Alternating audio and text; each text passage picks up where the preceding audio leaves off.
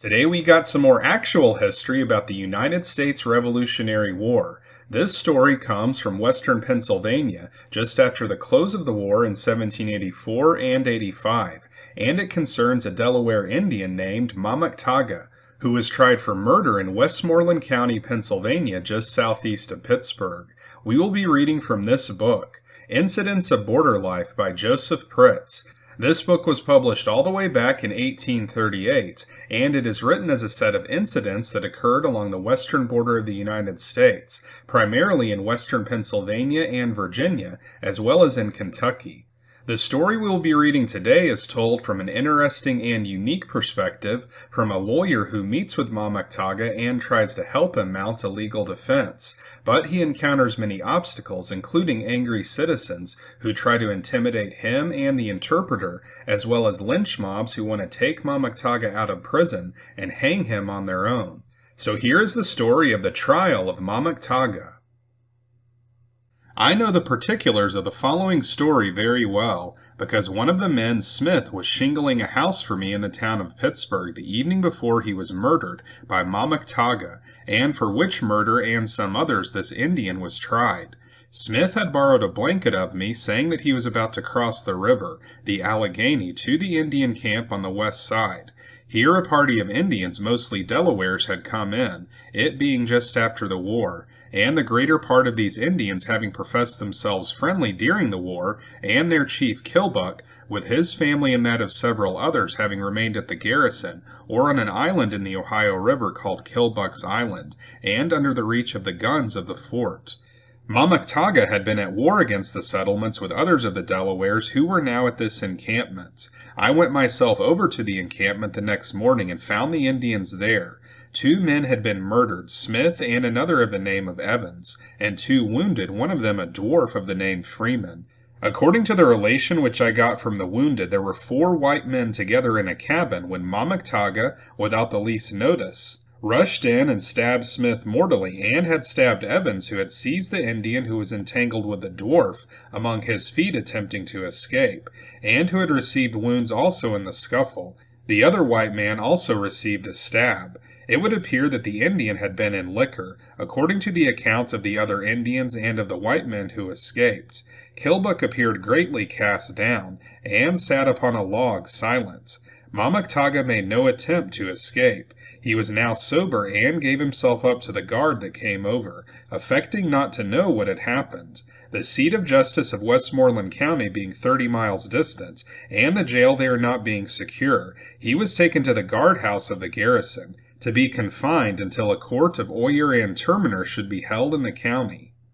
Living in this place, and being of the profession of the law, said I to the interpreter Joseph Nicholas one day, "Has that Indian any fur or peltry? Or has he any interest with his nation that he could collect some and pay a lawyer to take up his defense for this homicide?" The interpreter said that he had some in the hands of a trader in town, and that he could raise from his nation any quantity of raccoon or beaver, provided it would answer any purpose. I was struck with a pleasantry of having an Indian for a client, and getting a fee in this way, and I told the interpreter to go to the Indian and explain the matter to him, who did so and brought me an account that Mamachtaga had 40 weight of beaver, which he was ready to make over, being with a trader in town, William Amberson, with whom he had left it, and that he had a brother who would set off immediately to the Indian towns and procure 100 weight or more, if that would do any good. But the interpreter stipulated that he should have half of all that should be got, for his trouble in bringing about the contract. Accordingly, he was dispatched to the Indian, from whom he brought in a short time an order for the beaver in the hand of the trader with Mamachtaga. The mark was something like a turkey's foot. These people have no idea of a hieroglyphic that is merely abstract, as a straight line or a curve. Instead, it must bear some resemblance to a thing in nature. After this, as it behooved me, I went to consult with my client and arrange for his defense, if it were possible to make one on which a probable face could be put. Accompanied by the interpreter, I was admitted to the Indian, so that I could converse with him. He was in what is called the black hole, something resembling that kind of hole which is depressed in the floor, and which the southern people have in their cabins, in which to keep their esculent roots from the frost during the winter season. not going down into the hole as may be supposed, though it was large enough to contain 2 or 3, and was depressed about 8 feet, being the place in which the delinquent or refractory soldiery had been confined occasionally for punishment, but standing on the floor above, I desired the interpreter to put his questions. This was done, explaining to him the object of the inquiry, that it was to serve him, and by knowing the truth, he prepared for his defense. He affected to know nothing about it, nor was he disposed to rely upon any defense that could be made. His idea was that he was giving the beaver as a commutation for his life. Under this impression, it did not appear to me proper that I should take the beaver, knowing that I could do nothing for him. Besides, seeing the manner in which the dark and squalid creature was accommodated, with but a shirt and a breech-clout on, humanity dictated that the beaver should be applied to procure him a blanket and food additional to the bread and water which he was allowed. Accordingly, I returned the order to the interpreter, and desired him to procure and furnish these things. He seemed reluctant, and thought that we ought to keep the perquisite that we had got. On this I thought it most advisable to retain the order and give it to a trader in town, with directions to furnish these articles occasionally to the officer of the guard, which I did, taking the responsibility upon myself to the interpreter for his part of the beaver. An Indian woman known by the name of Grenadier Squaw was sitting doing some work by the trapdoor of the cell, or hole in which he was confined, for the trapdoor was kept open and a sentry in the outer door of the guardhouse. The Indian woman was led by sympathy to sit by him. I had a curiosity to know the force of abstract sentiments in preferring greater evils to what with us would seem to be lesser, or rather the force of opinion over pain. For knowing the idea of the Indians with regard to the disgrace of hanging, I proposed to the Indian woman, who spoke English as well as Indian, and was a Delaware herself, and Mamachtaga was of that nation, to ask him which he would choose, to be hanged or burnt. Whether it was that the woman was struck with the inhumanity of introducing the idea of death, she not only declined to put the question, but her countenance expressed resentment. I then recollected, and have since attended to the circumstance, that amongst themselves, when they mean to put any one to death, they conceal the determination and the time, until it is about to be put into execution, unless the blacking the prisoner, which is a mark upon such as about to be burnt, may be called an intimation, but it is only by those who are accustomed to their manners that it can be understood. However, I got the question put by the interpreter, at which he seemed to hesitate for some time, but said he would rather be shot or be tomahawked.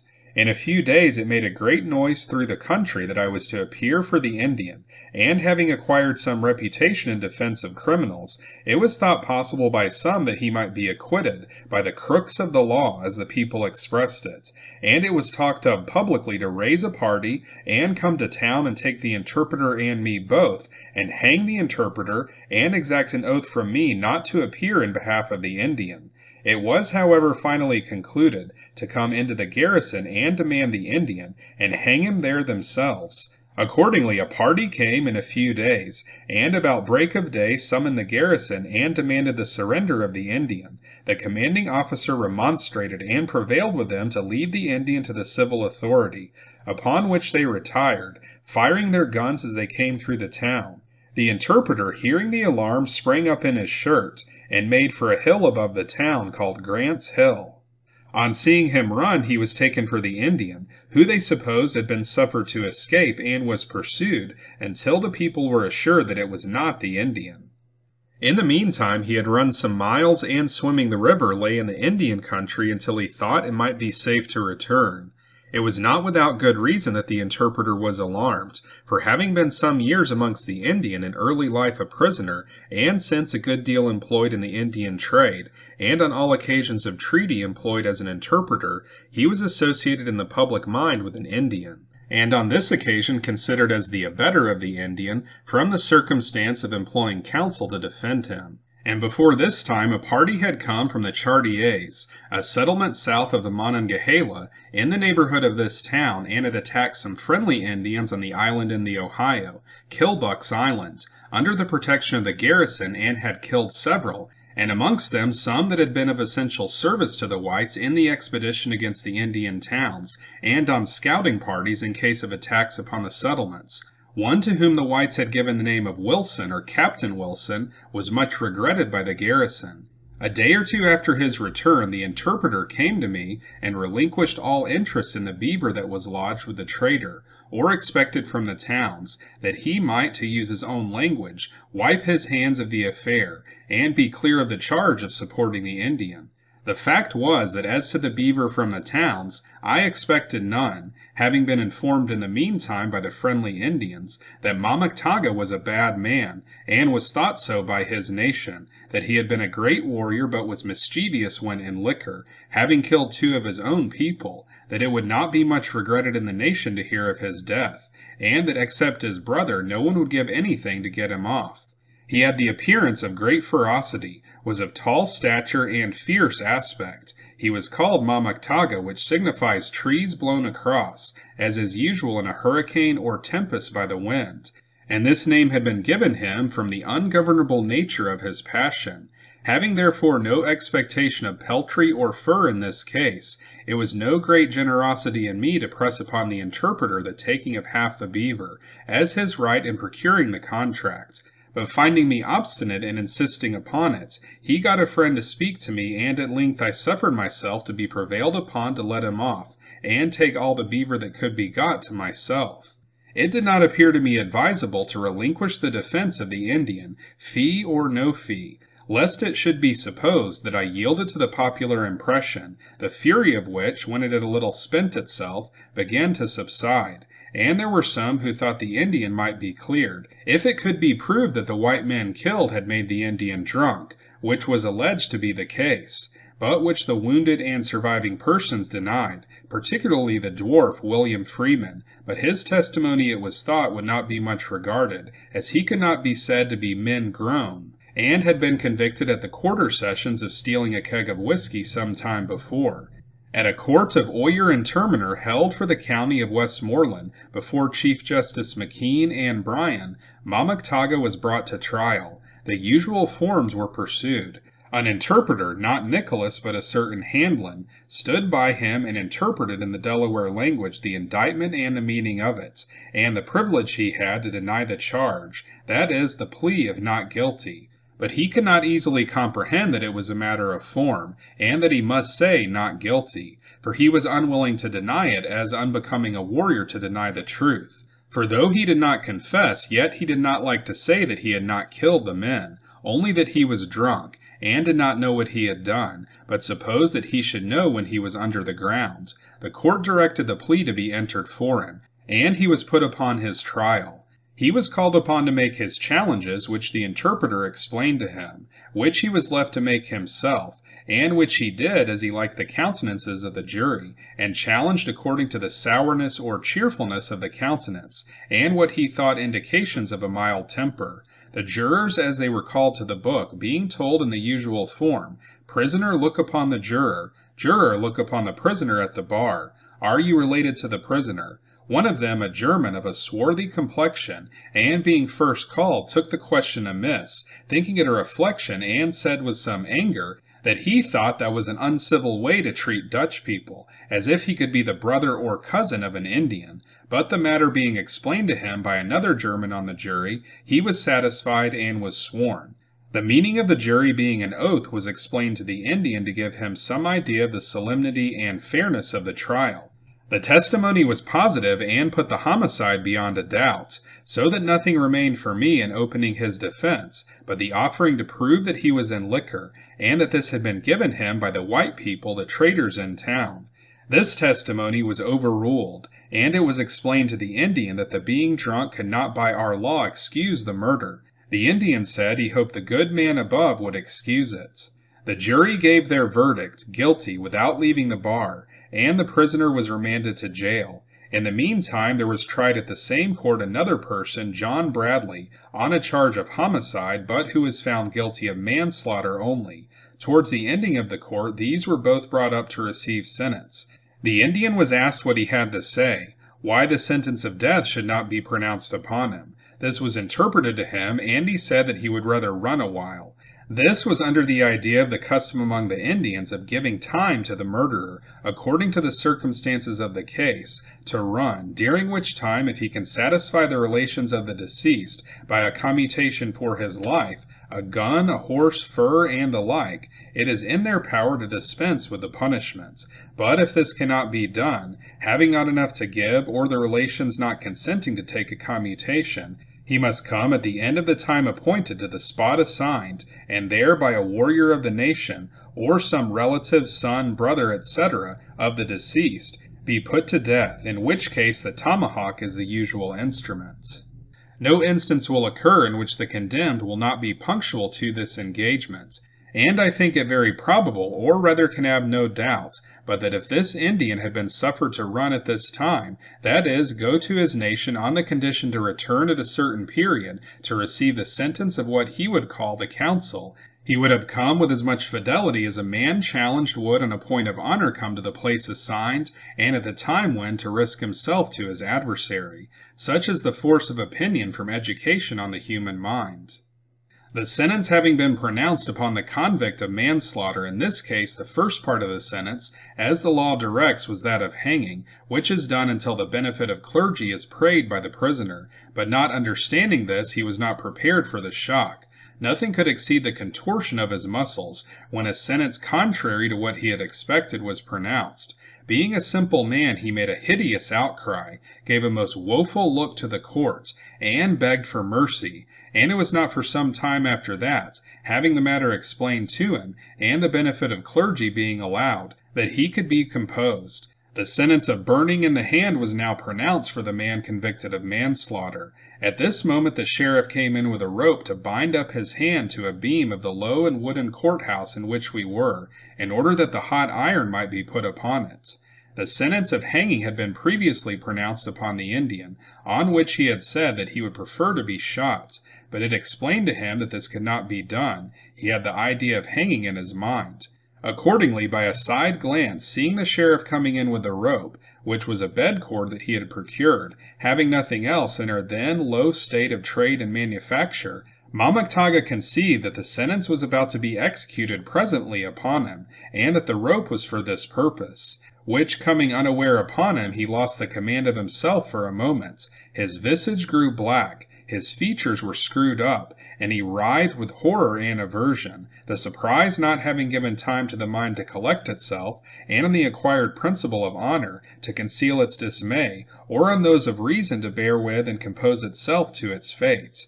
Even when undeceived and made acquainted that he was not to die then, he remained under a visible horror, the idea of immediate death, and especially of hanging, giving a tremor like the refrigeration of cold upon the human frame. Before he was taken down from the bar, he wished to say something, which was to acknowledge that his trial had been fair, and to express a wish that his nation would not revenge his death, or come to war on his account.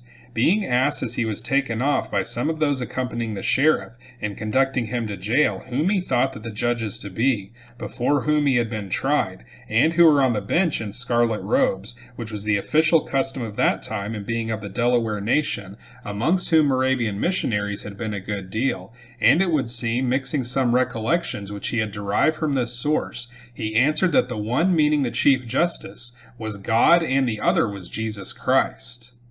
At the same court of Oyer and Terminer was convicted a man for the crime against nature, and at a court of quarter sessions a short time after, another person had been convicted of larceny, and was now confined in the same jail, and in fact in the same room, for there was but one, with the Indian and the white man before mentioned. And though upon account of his youth and family connections, the jury in finding a verdict had recommended him to pardon, for which the Supreme Executive Council of the state had been petitioned some time before, nevertheless he could not restrain the wickedness of his mind, and had prevailed upon the white man guilty of the crime against nature, as he had to die at any rate to save the disgrace of being hanged, to consent to be murdered by the Indian.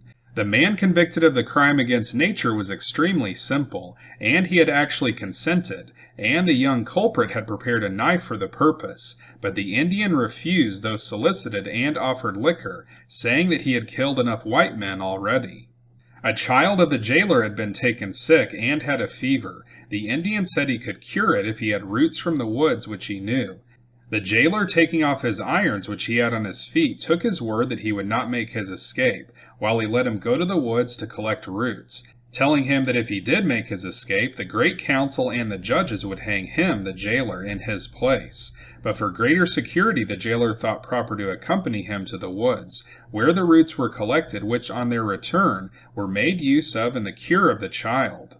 The warrant for the execution of the Indian and of the white man came to hand, and on the morning of the execution, the Indian expressed a wish to be painted, that he might die like a warrior. The jailer, as before, unironed him, and took him to the woods to collect his usual paints, which having done, he returned and prepared himself for the occasion, painting highly with the rouge which they use on great occasions. A great body of people assembled at the place of execution. The white man was hung first, and afterwards the Indian ascended a ladder placed to the cross timber of the gibbet.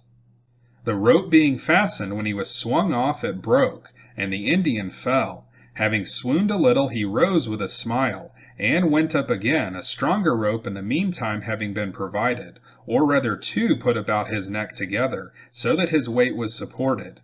Then he underwent the sentence of the law, and was hanged till he was dead. This was during the Indian War, and this place was on the verge of the settlement, so that if the Indian had taken a false step, and gone off from the jailer while he was looking for roots for the cure or for his paints, it would have been easy for him to have made his escape. But such is the force of opinion, as we have said before, resulting from the way of thinking amongst the Indians, that he did not seem to think that he had the physical power to go. It was nevertheless considered an imprudent thing in the jailer to run this risk. For if the Indian had made his escape, it is morally certain that in the then state of the public mind, the jailer himself would have fallen a sacrifice to the resentment of the people. So that's it for this episode about the trial of Mamachtaga in 1785. This story seems to offer some unique perspective on what life was like on the western frontier just after the Revolutionary War. There were killings of whites by Indians, and then there were also killings of Indians by whites, often friendly Indians who had fought on the patriot side of the American Revolution. This story mentions one man, Joseph Ross, who was on trial for crimes against nature. Ross was a 20-year-old man who had been tried and sentenced to death for buggery, or intercourse with a farm animal. He was the last person sentenced to death for this crime in the United States. Mamachtaga's trial was the first for murder west of the Alleghenies, and also the first civil trial of a Native American in U.S. history. This channel is called Unworthy History because we cover actual history that is now deemed unworthy to discuss on history channels on TV.